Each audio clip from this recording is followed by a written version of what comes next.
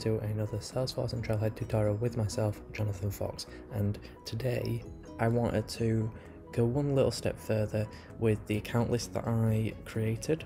So as you can see, the account list Lightning component was just this. Now what you can see is this part at the top here added, which allows you to select how many records you want to display per page and allows you to go through those pages, and it is responsive. So as you can see, don't have to reload the page or anything. As soon as you click, it changes. Notice how there is only 15 accounts, so changing from 15 to 20 actually doesn't do anything, but you saw from changing between 10 and 15, we can see not only does the amount of accounts rendered change, but also the number of pages, so it calculates the number of pages. As with these tutorials, the concept, the idea is there, however my code and my demonstration isn't particularly solving business solutions or helping in terms of that. I just want to provide you with the understanding of what you can do and give you that kind of flavour for going and doing it to solve business cases yourself. So let's quickly have a look at some of the code behind it. So we've got the app here which holds the account list, and we've got the account list here. So not hugely changed. We've added the lightning buttons there for the different pages. We've added the lightning select here with the options, so you can choose how many records to display. And on change, we're using the on change method within our JavaScript. And then down here we have pretty much the same of how it was originally to render the account list. So the only thing that is added is the buttons and the pick list.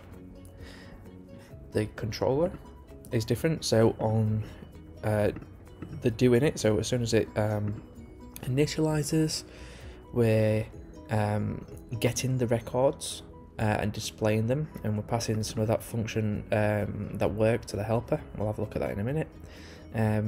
We've added this, the navigate part, so that's to do with clicking the pages and showing the next set of records. And then on change, so changing the amount of records that you want to find. And as you can see, on change, on select change and navigate and doing it all use the get accounts. So as you can see, we've got 3 different actions, but we're instead of doing the same functionality within each of them and replicating it, we're passing it off to one method here that actually works for them all, just in different situations. So that's a best practice. You do your different actions within your controller, and then common functionality, pass it off to your helper. And as we can see, it is setting the amount of pages and the total amount of results and the number of pages that the results will be within. And what we're actually doing is fetching the accounts from our Apex controller, so our Apex class here.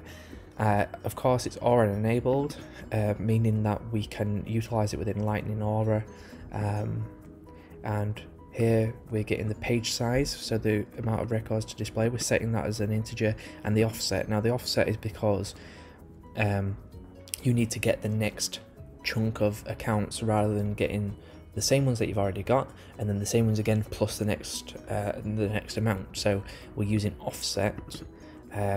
So for example, you've got a list of 10 accounts and you want to get the next 10, you'd offset it by 10 so that you can get the next lot. And then we've got the wrapper here. As you can see, we're creating this object here. So it's pretty straightforward. It actually isn't as confusing as you may think.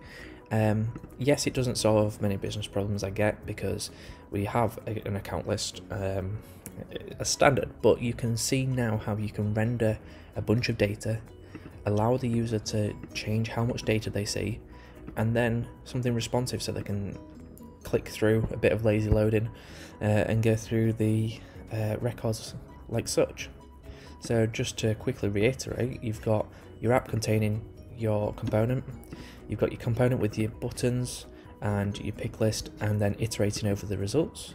You've got your controller, which is going away and passing different pieces of information, so different variables basically, whether that's an on-click or a navigate, or changing the amount of records to display, or it's just on the initialization of the page to the helper, which passes those details, those variables into our Apex class, which goes away and sockles the account and returns a list of accounts based on what you've asked for. I hope that was useful, I hope that was helpful.